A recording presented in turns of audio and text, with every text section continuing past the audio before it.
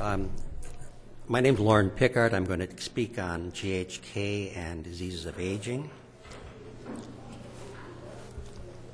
First, I'd like to thank the Aging Association here for inviting me to speak.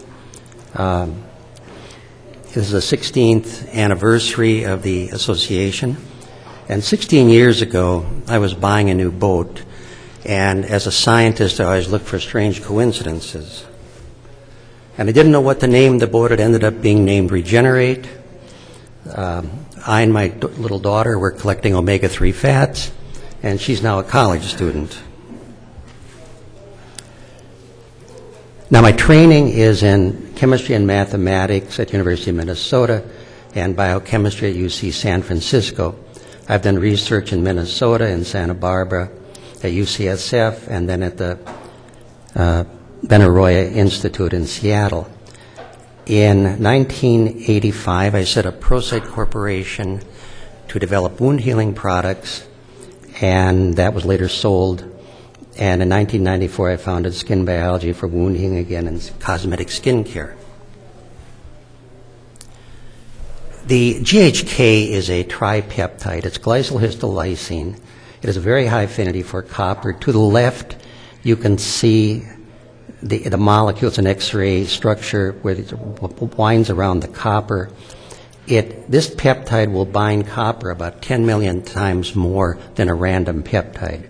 The interest in aging is in human plasma, the amount of peptide in the plasma drops 60% between age 20 and age 60.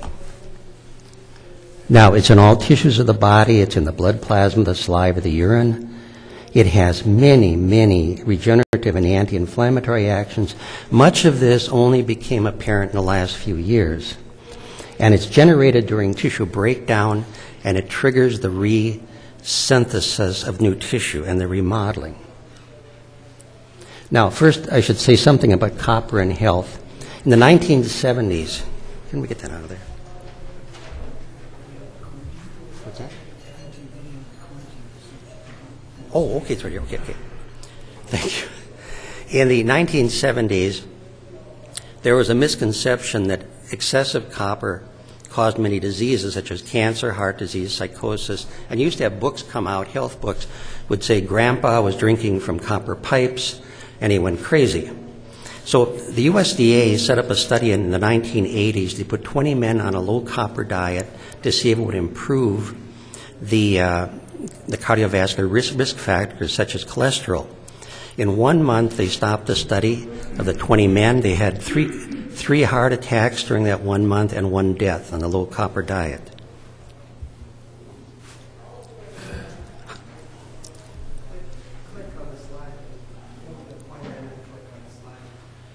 Okay, show me.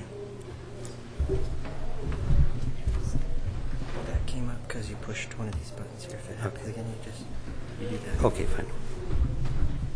Since then, there have been many, many studies on copper, especially since 1990, and they've consistently found low tissue copper is causative or associated with cardiovascular disease, pain, aneurysms, diabetes, anemia, arthritis, high blood pressure, high cholesterol, obesity, tissue inflammation, protein glycation, cancers, osteoporosis, and things like Alzheimer's brain plaques. Now, I'll give you an example. There was an idea about 25 years ago that copper caused cancer. It was in books all over the place. And finally, studies were done on it, and higher dietary and tissue copper reduces spontaneous cancer formation. Alzheimer's, there's a physician in Germany who was writing books that copper caused Alzheimer's disease. The best labs in Germany, Canada, and the U.S. looked at it, decided the opposite was true. And there's actually been a study set up in Germany where Alzheimer's patients are given copper supplements to see if they do better. Now, the reason there was so much confusion here is under many, many disease conditions, the amount of copper in plasma rises, it increases. And the problem is 95% of the copper in plasma is in the antioxidant proteins, such as ceruloplasmin, and these rise under stress and disease. There's a small fraction, which about 5% of the copper, that exchanges the copper actively with tissues, and this is in the protein albumin and in GHK. And this decreases with diseases. So it's very difficult to measure this small amount of copper, the transport copper, but this is what is critical. Now, what's the link between GHK and degenerative disease of aging? GHK was discovered during aging reversal experiments that started in 1962. The first paper that led to this was presented in the 7th International Congress of Gerontology in 1964. So I've been at this a bit. What we were looking at was the blood clotting and changes with age. And we're looking at the plasma protein fibrinogen, and this rises with age in cardiovascular disease. High fibrinogen reduces tissue perfusion, and fibrinogen levels are an excellent predictor of future death mortality. In the contrast, the other protein, albumin, serves as a control. This goes down with age. So it's a complicated slide, but my experiments were, well, why does the liver increase the fibrinogen to albumin ratio with age? I was able to obtain liver tissue from people 20 to 25 years old and 60 to 80 years old, and I would incubate it with plasma from young people and older people. And the surprise of this, if I took the blood plasma from young people and used the older tissue, that older tissue would function like young tissue, and the converse was true. You took young tissue and you put it with older plasma, and the tissue acted like older tissue. We assumed when we started that there was a change in the tissue with aging. It was virtually all in the plasma. By 1973, I isolated the factor here. It was this GHK copper. I did not know what it did. It kept cells alive. It had some strange effects in cell culture. But by 1984, I was able to file a patent application on regenerative and anti-inflammatory actions of GHK.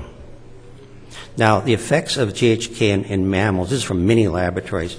It activates skin remodeling, wound healing, increases hair follicle enlargement, protects the liver from poisoning.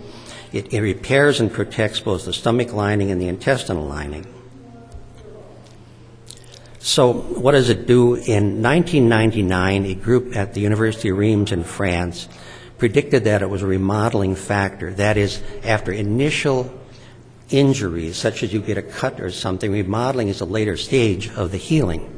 And they did this based purely on biochemical actions. See, in wound healing, there's an early stage, it's inflammatory, scar forming fast.